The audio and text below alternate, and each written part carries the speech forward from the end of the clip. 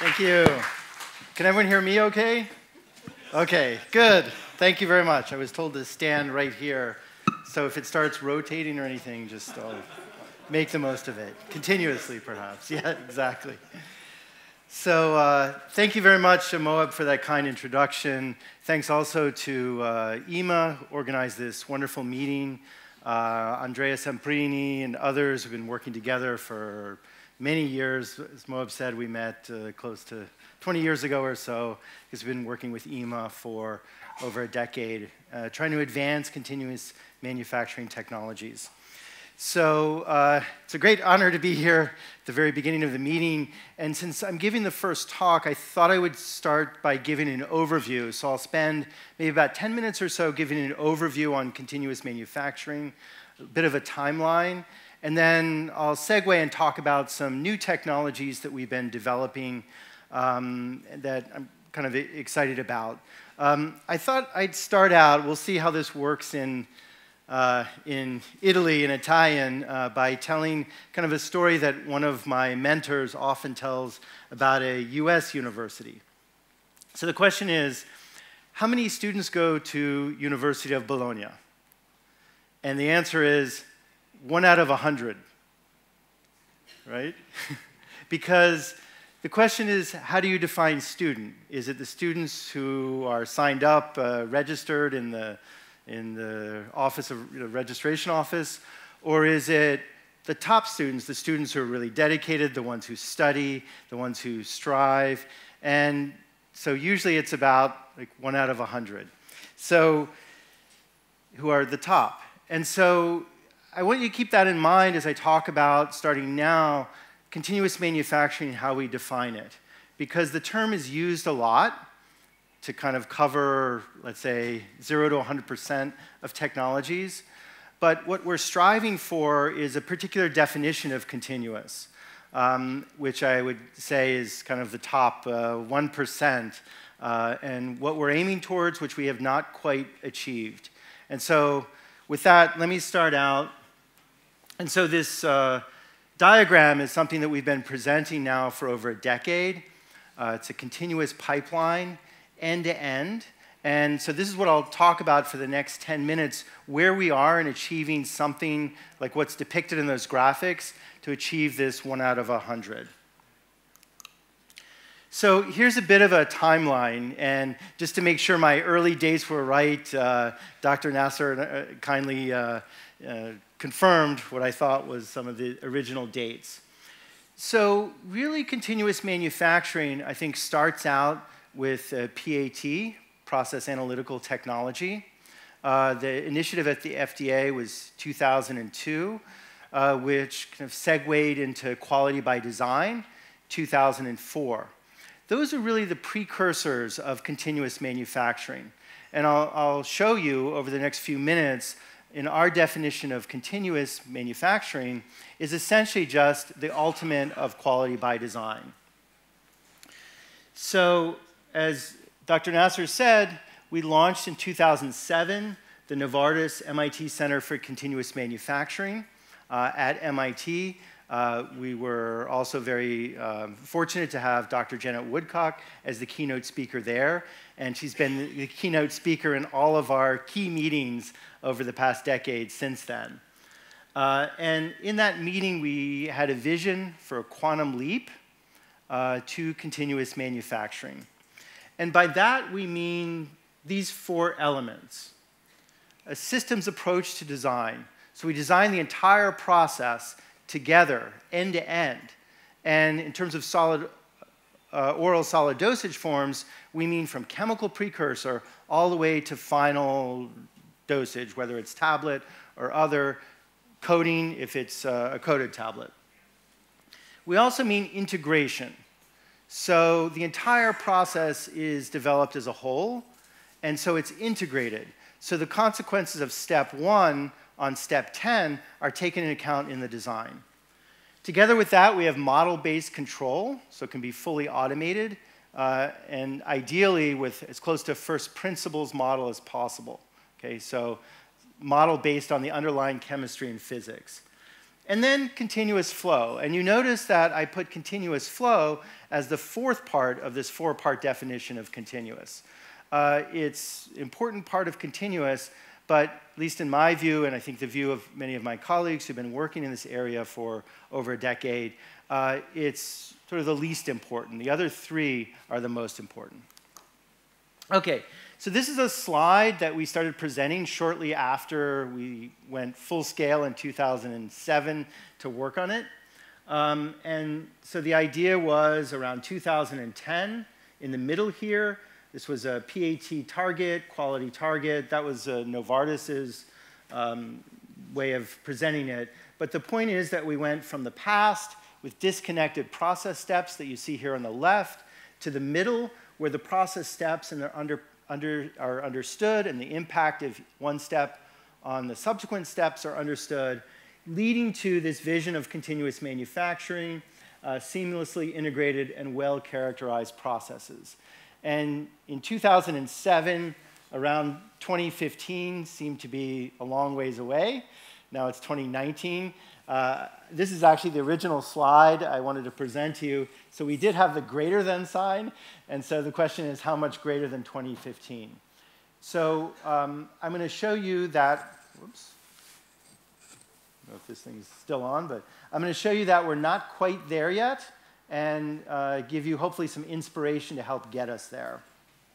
But that's what we thought it would be around 2015. What are some of the advantages? These are advantages that we, but others pretty much agree with these.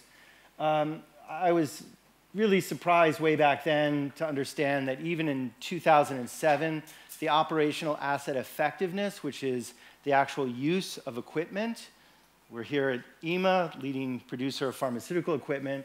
So EMA and other equipment in the past has been used approximately 20 to 40% of the time, and the 40% is probably an overestimate.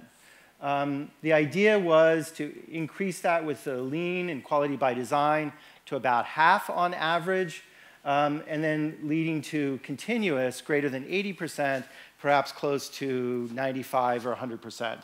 Yeah.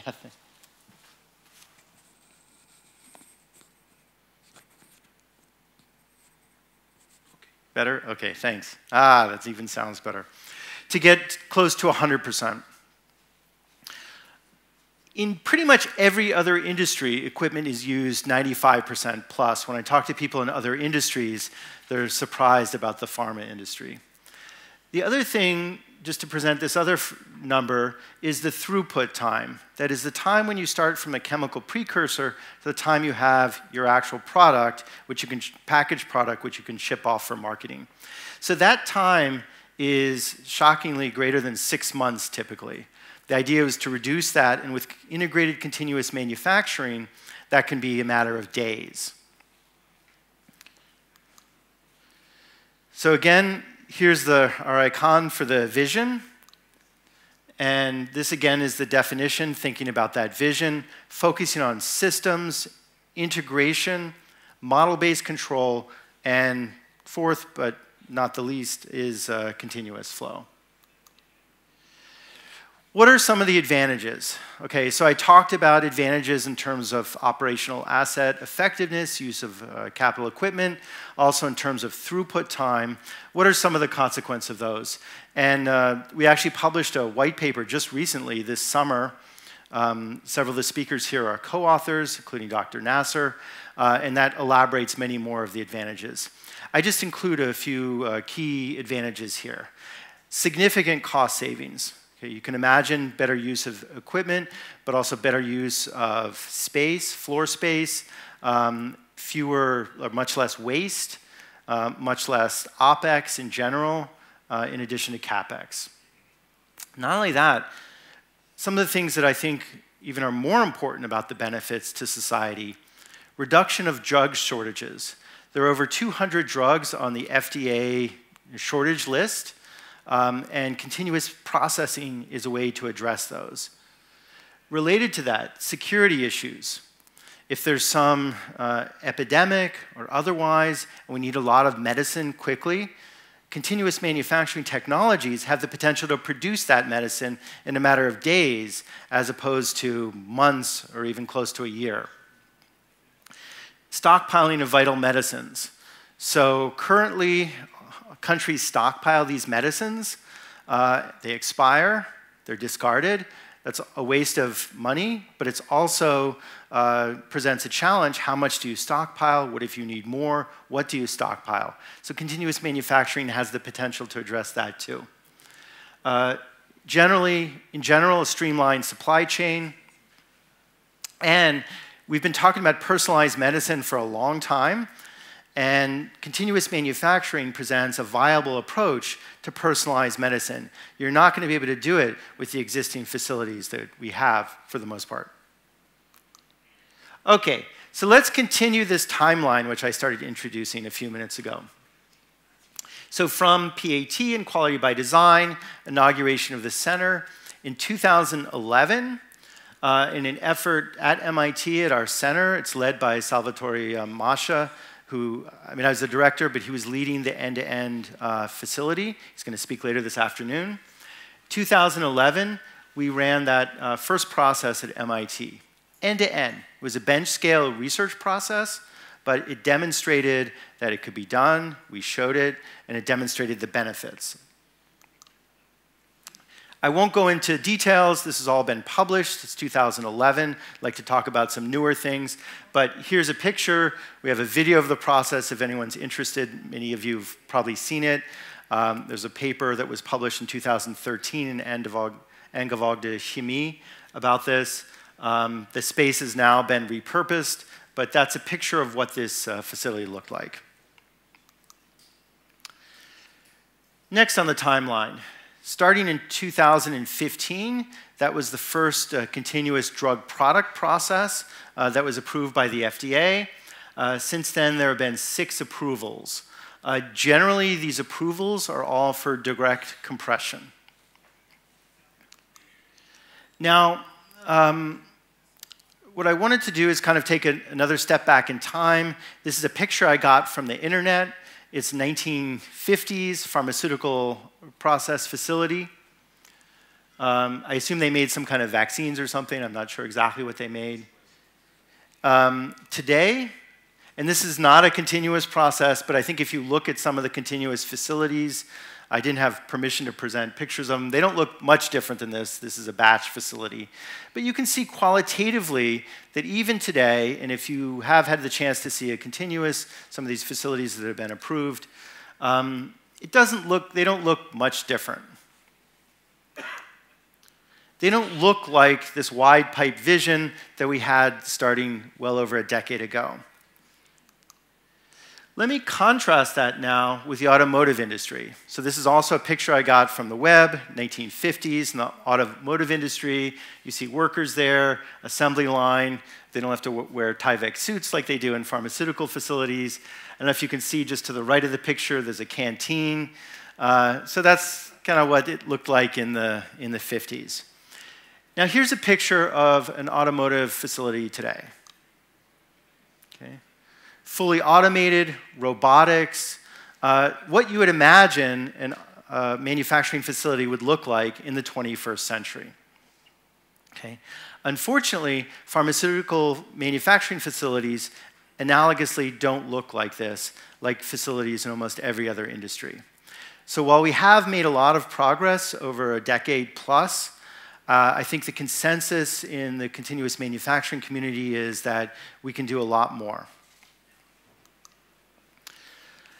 Another contrast, development of new therapeutics. I wanted to put this, include this here as kind of key therapeutics. I know the focus here is on solid oral dosage forms, but look at the innovation. 2017, gene therapy, first gene therapy product was approved. 2017, CAR T, so just 2 years ago, actually less than 2 years ago. 2018, siRNA. Cutting-edge technologies that have been researched for over a decade but are now coming out. To me, these seem like the analogy of that automotive, fully automated, robotic automotive facility, but for therapeutics. So I present all this with the hope that this can help be an inspiration. I know EMA is doing a lot, as are other companies, to try to get us close to this vision. And we're there in terms of development of new therapeutics. We have to catch up and get there in terms of development of manufacturing technologies, which means continuous manufacturing technologies. Okay, why have we been so slow? So everyone pretty much agrees with the great benefits. If we could somehow snap our fingers overnight and have continuous manufacturing across the industry, we would see all these benefits today. But we're not there yet. We need a path to get there. So the challenge isn't the end. Everyone agrees that the end is very beneficial. The challenge is the pathway to get there. One of the reasons that it's been a challenge, in our view, because we've been thinking about this a lot, is that it's still not in the minds of the very upper echelons of management. In the boardroom, they talk about new therapies, they talk about marketing, they talk about all kinds of things, but to the degree necessary for transformation, they don't talk about continuous manufacturing. So we're working to change that, but it's going to take time. Regulatory authorities are very encouraging.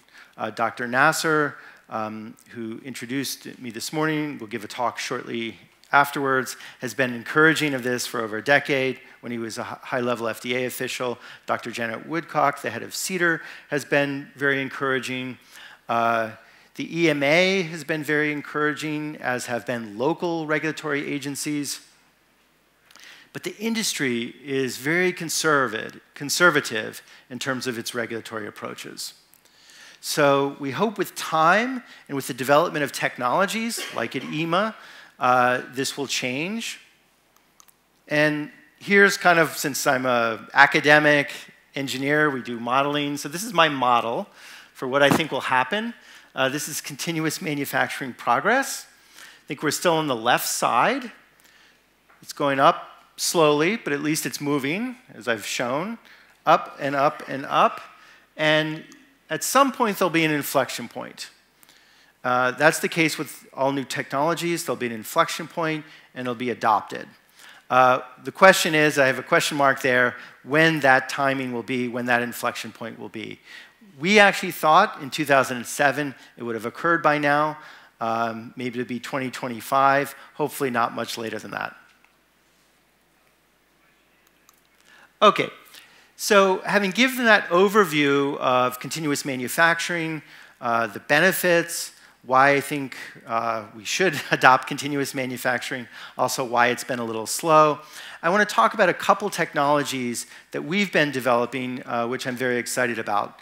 One of them we've published, and actually Continuous Pharma, again, Dr. Salvatore Mascia, who will speak this afternoon, is also working to develop this into a commercial process. But I'll talk about some research from our laboratory in terms of crystallization directly on an excipient for direct processing to final dosage form. And then I'll talk about a new technology that I'm very excited about. This is something I've been working on recently, continuous lyophilization. So again, the idea is, if you look at the top of this graph, that we think about continuous processing. When we think about it, we think about the process as a whole. So typically, we're divided into drug substance and drug product. So drug substance delivers for solid oral dosage forms, typically crystals. But why should we have this divide between drug substance ending in crystals and drug product?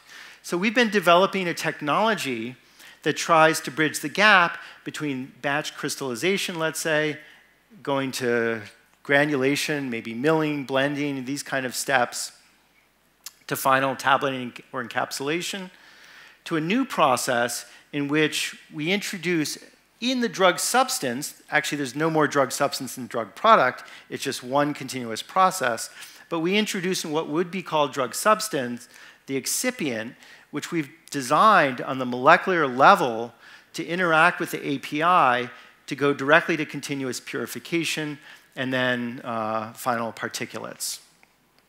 And so I wanted to bring your attention to this example because I think it's relevant to the big picture idea of continuous as a systems approach and integration, but also because there's a molecular basis here. And typically in drug product, we don't think about the molecular basis so much.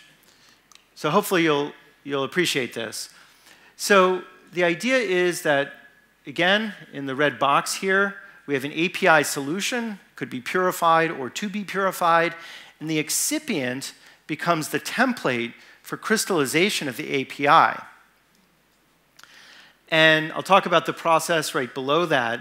And then the bottom is that one has to choose excipients with the right molecular level properties in order to crystallize the API directly on the excipients, somewhat as a template, as I'll show.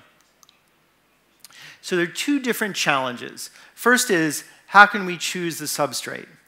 Okay, how do you design your excipient, not just for the various properties that you want in the drug product side, but also for templating your API? See, holistic approach. We're designing the whole formulation together with the process and the properties that we want. The other issue is secondary nucleation or bulk nucleation. So we want to template nucleation of the excipient, of the API on the excipient, but not the API by itself in bulk. So how do we select a given substrate for a given API? So the first idea is, what if we choose matching crystal lattices? So if we choose a crystal lattice that templates that of the API with about the same kind of lattice parameters, perhaps that would be the best choice. For example, some of you might be familiar with silver iodide, which is used for templating rain in clouds. It's put in clouds and it templates rain because the lattice parameter of that is about the same as the lattice parameter of ice. So here's an example of matching lattices with the substrate. And this is without going into the details. If we choose, say, D-mannitol, a typical excipient, with acetaminophen or paracetamol, we can see that the lattice is incommensurate. Okay, so it doesn't actually match. However, we find that we actually do get crystal interaction. And so this is an example from X-ray diffraction, single crystal X-ray diffraction, in which we've matched the lattice. We have not matched the lattice of the mannitol with the API, but somehow they still crystallize. The API crystallizes on the mannitol. Okay, why is that? The answer is because the crystal lattice geometry is not enough. One has to look at the energetics. And so on the molecular level, we're able to calculate the interaction energy between the API and the substrate, acetaminophen and mannitol in this case. And we have to calculate these for the different crystal lattices, and we find the lowest energy configuration. And so in the laboratory, that leads both with D-mannitol and with lactose monohydrate to a much lower time for nucleation. These are laboratory times in minutes, so they're kind of long, but they would translate to a much lower time in a commercial process. Graphite, for example, which actually does have a commensurate lattice, doesn't template very well. So we have to look at the energetics on the molecular level in order to get a good template. Okay. The second challenge, how can secondary and other bulk nucleation events be avoided? So this is a typical crystallizer with a stirrer. It's called MSMPR. The problem is there's too much shear in that stirrer. That doesn't work. We need more gentle stirring, and we need to control supersaturation very carefully to get the right nucleation. So we've done that with a fluidized bed crystallizer. So towards the middle, you have a column crystallizer. You have recycling, okay? And so you have circulation, and the circulation provides the mixing. Remember, this is continuous, so it's not just mixed in a batch mode, it's mixed in a continuous mode where you have continuous feed of acetaminophen in ethanol solution together with the D-mannitol. And with this, you have to control the supersaturation ratio, which you can very well using process analytical technology. This is a laboratory setup. Here's the column towards the left there, and some of the feed vessels on the right. Here's how the process works. There's some startup. So this is the concentration of acetaminophen, which we can measure online continuously. In the beginning, at 0 time, we go through a nucleation and growth phase. That's the startup. And then after that, we go through a steady state. That's the first steady state there. Via our control system, we can shift that to a new production rate at a new steady state. Okay? So in theory, you could run this for weeks on end at whatever steady state you choose. Here's just a picture of what it looks like, the acetaminophen on the D-mannitol. And this is just an example of the concentration profile in the run and the various loadings. This is only about 20% loading, but we can go up to 50% loading. So these are the kind of tablets we made from these. We actually, just for purpose of disclosure, we had to add some bulking agent and mag stearate to get the right properties. So work in progress to do without those additional steps. We get good dissolution time, 80% in 30 minutes, so a typical dissolution curve, so we're able to get the properties we want.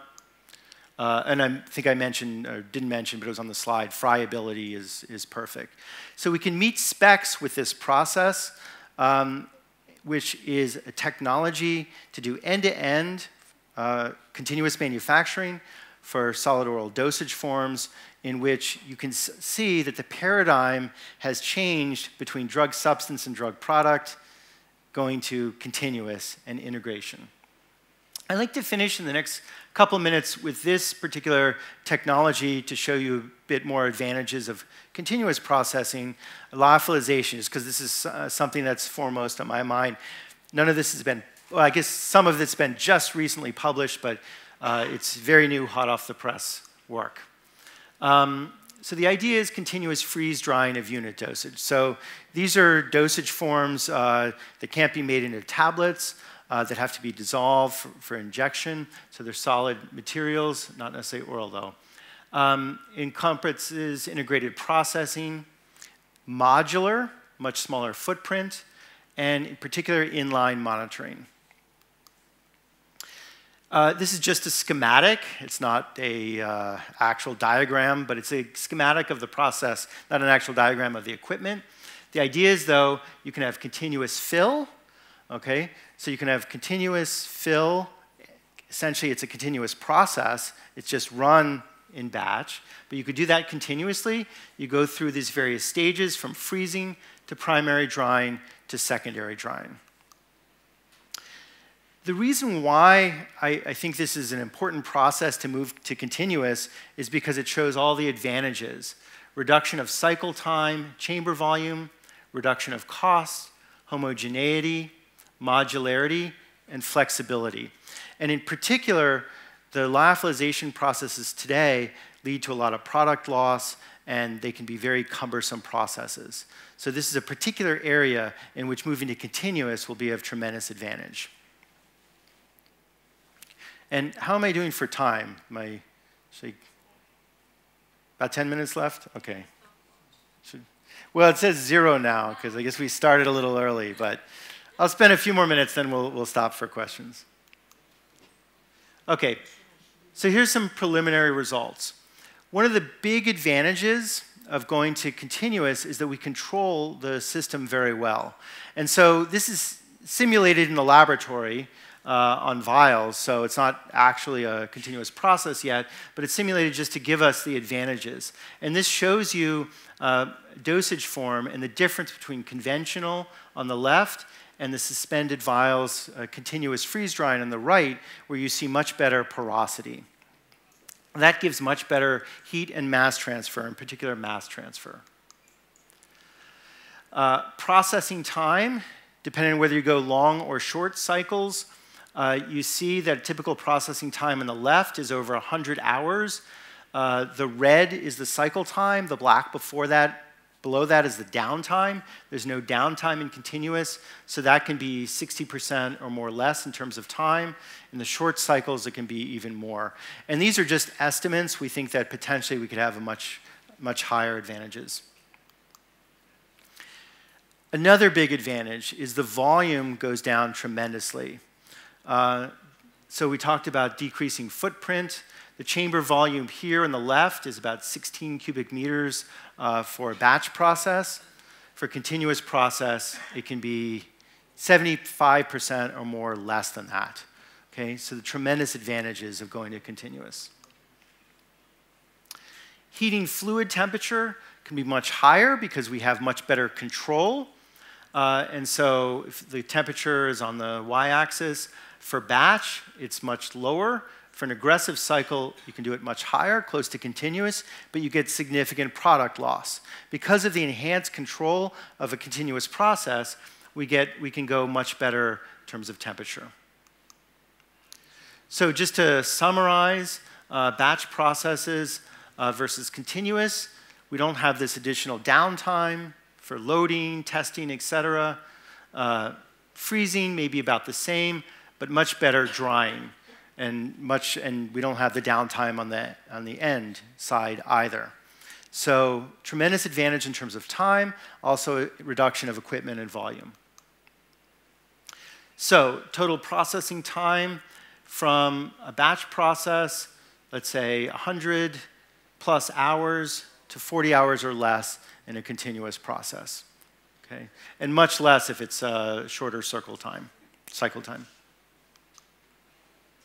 And again, chamber volume, significantly less. On the left, on a batch process, up to 16 cubic meters, much less, maybe 4 cubic meters or lower on the right.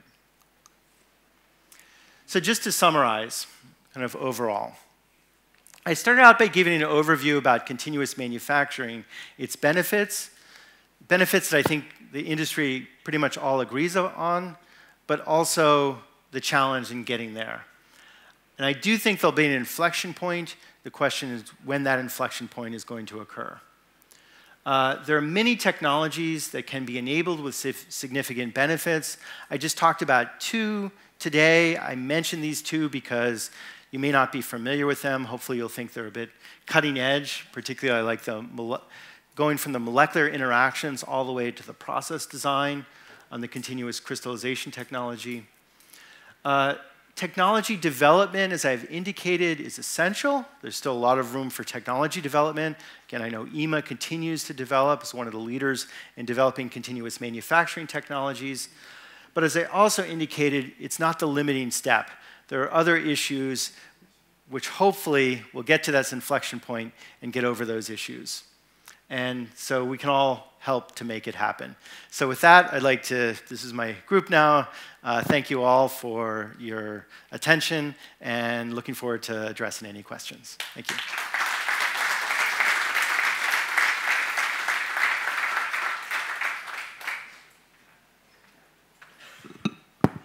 Thank you very much. Professor Trout provided really a mix of strategic approaches to the development and execution of continuous manufacturing, and also some cutting-edge technologies that's more work in progress. I think with that, we'll open the floor for discussion. So any questions from the floor? Yes, Lawrence? Mr. Trout, how far are we with the continuous freeze-drying design from a commercial application, capacity-wise? Is it still lab scale what you're working on, or is it really useful already for a commercial opportunity? Right now, it's still lab scale. So we're working at MIT right now as we speak working on a fully automated design. So we're working on the mechanical engineering aspects of it now. So what I showed you was based on process simulations from real data in the lab. So we're getting there. Hopefully a year from now, we'll have a full model. Thank you. Hi, this is Sandeep from Cipla. So my question is again on continuous lyophilization. How about the primary and secondary drying? Have you considered in there, or you get rid of that with the new process? Yes, of course. So, this is a great question because it also, I think, indicates some of the different ways of thinking with continuous. So why don't we think about not as primary or secondary drying, but as controlled drying? So we divide it in these two with kind of a batch mentality because we have a certain setting on the primary, a certain setting on the secondary. What if we can measure to a degree that we need to, let's say moisture content over time, and we adjust the drying continuously in an automated fashion so that we get the right specs going out. So all that can be addressed together in the same drying cycle, which is a drying cycle in which the heat amount changes over the cycle. So again, it correlates with whatever we claim, the change in the footprint of, the chamber. So what you have shown, there is a reduction in the chamber size. Yeah, so about 70, I guess it's off. About 75%. Remember, that's the total volume. In a sense, it's not a chamber anymore because it moves continuously. It's probably going to be like a zigzag loop, but it's going to be the total volume. About 75% less, maybe more. Thank you.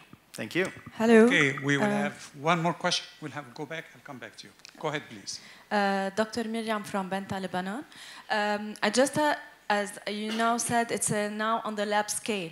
But passing to the manufacturing, would we will have problem in validation such process, and because it's a continuous, and how we can address the process validation, especially to our regulatory authorities? Oh, excellent. I'm glad you asked that. That's a fantastic question.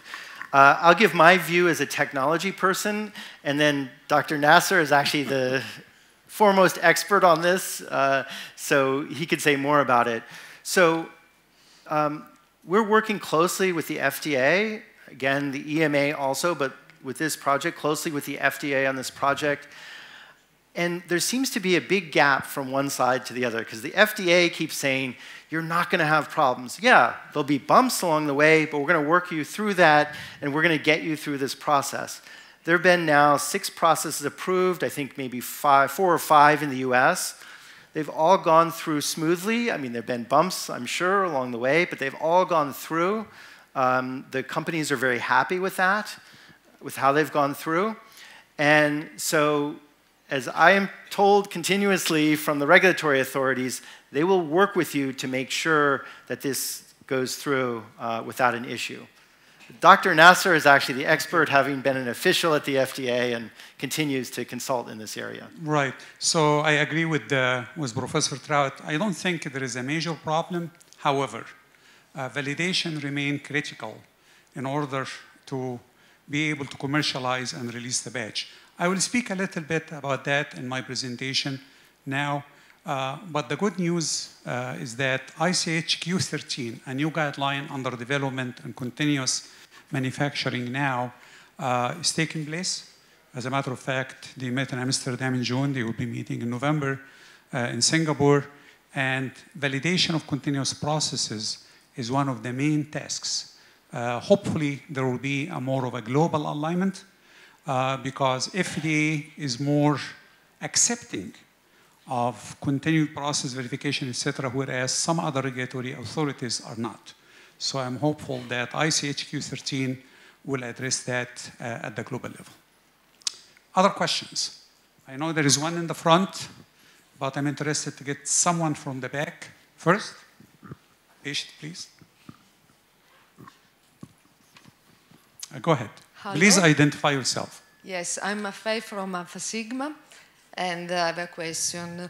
Are there any examples up to now of a crystallization of API with an excipient, but with also a change of polymorph? For example, from anhydrous to hydrate or vice versa.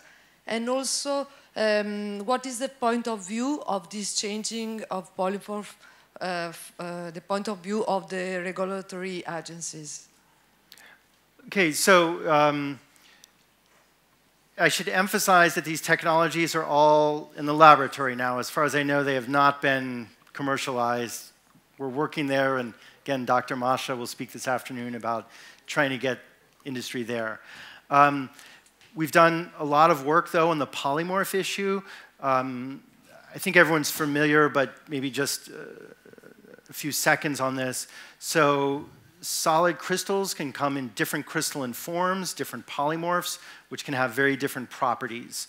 And so this is a great question because continuous manufacturing can allow us, together with an excipient, can allow us to form and stabilize metastable polymorphs if we want to. We've done extensive work. You have to tune the conditions of the process, which you can do in a straightforward way once you have them via continuous processes in a way that a batch process you can't. And then also the interaction with the excipient is going to stabilize that particular polymorph. And just one more, I could talk about this for a long time. I won't, though. We can talk more at a break. But so since you know about polymorph issues, you might be familiar with this concept of disappearing polymorphs, the idea that there's some metastable polymorph that's found, and then when a more stable polymorph is found, no one else in decades has been able to find the so-called disappeared polymorph, the metastable one. Using this templating technology, we were able to reproduce in the laboratory formerly disappeared polymorphs. So thanks for that great question. This is exactly the idea behind continuous, is to control what you want, to have the product you want with exactly the specs you want by tuning the process that'll get you there. If I can add, the US FDA published a guideline recently on co-crystals. So I think the regulator have been started thinking about the idea of not using the API as such, but mixing it with an excipient to facilitate processing. There's one question here. Yeah, it's a nice presentation. First of all, thanks to you. I am Velayan from Dr. Reddy's, India. So we are working currently for the oral solid dosage forms in continuous manufacturing. So as per my understanding, in oral solid dosage forms, no scale. That one question came that it's a lab scale to commercial scale. It's not a scale dependent, right? Because that's the main advantage of continuous manufacturing. Is this scale or the strategy apply to when we are manufacturing biologics or any injectable lyophilization or excipient manufacturing? That is my question. Okay, yeah, exactly. So that's right. One of the big advantages is that instead of scaling up in terms of volume, you scale up in terms of time. So you have a process, let's say, for phase 3, which you can run for a week or something to produce the phase 3 product, for example. And then that same process you can run continuously 50 weeks a year, let's say, with some downtime for maintenance to produce 50x continuously. So exactly. And yes, the idea for biologics is it's exactly the same. It's exactly the same concepts. I mean, I didn't talk much about biologics because obviously this focused on solid oral dosage forms, but that's a major part of what we're working on too, is biological processes. There are whole conferences just devoted to that. We do mention that in some of our white papers too, and some of our other published papers. But yes, everything that I talked about in terms of the broad concepts are equally applicable to biologics. Same thing in terms of scale up and elsewhere. Thank you. Great. I think with that, we'll conclude the discussion. And I would like to ask you to join me to thank Professor Trout for our outstanding presentation. Thank you. Thank you. Thank you.